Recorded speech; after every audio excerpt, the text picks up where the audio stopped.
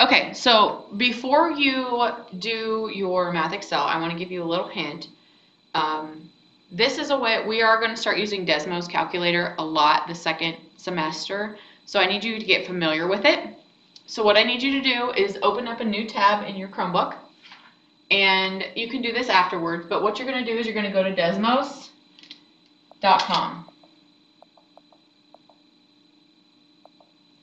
Okay, and you're going to open up the Desmos graphing calculator. Now, I'm already signed in because it kept me signed in, but you can sign in using your Buckeye account.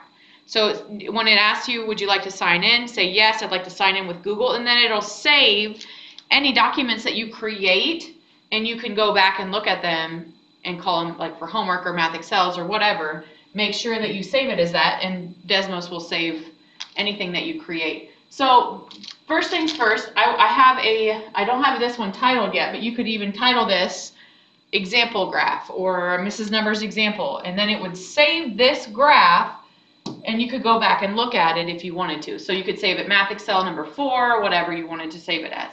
Now, here's my problem, okay? We learned how to do this all by hand, but look, you can also do this using a graph. Solving systems of inequalities using Desmos. So here is my systems of inequalities, and all you have to do is actually type them in. So as soon as I pick this, I have x is, now to find these symbols, you just need to click on this little keyboard down here in the right or left-hand column, okay? And I don't need this keyboard, so I can just X out of it. X is greater than 4. So as soon as you type that in, you won't have that little keyboard pop up like I do, but as soon as you type, oh, why is it capital? I want a lowercase x. There we go. Okay, as soon as you type that in, notice Desmos graphs it for you, and it has a dotted line and everything. Okay, and you don't even have to graph it yourself. Then, to type in the next equation, click on the next line. Okay, and I don't want this for right now. And I want y is less than 5. So I'm going to type in y is, oh, for heaven's sake, y is less than 5. And look, it graphs both of them for me. So now I can see that my answer is where they overlap. It's where it's kind of purple, because the pink and blue make purple, so that's where they both overlap. Now we have one more graph, or one more line or inequality to put in. Y is greater than, and I'm going to change that actually to greater than or equal to, which I don't know if it'll let me. Let me see if it'll let me. I'm going to change that to greater than or equal to, just so that you can see what happens when you do that. So once I do that, let's say I do y is greater than or equal to 2x minus 2, and I'm going to go ahead and put that in here. Y is greater than or equal to, oh no, what was it? 2x minus 2. 2x minus 2.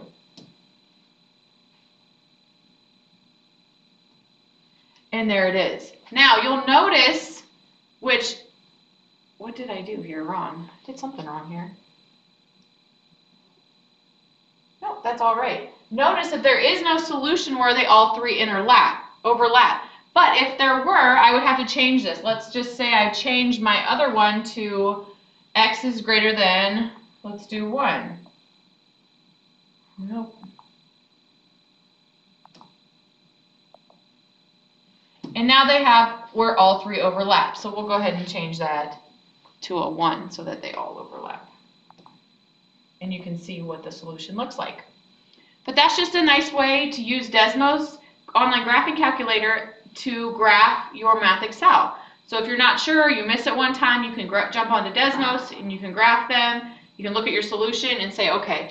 But on Math Excel, listen, you cannot shade the pink, the green, and the blue or whatever. You only shade where they overlap, which is in the middle here.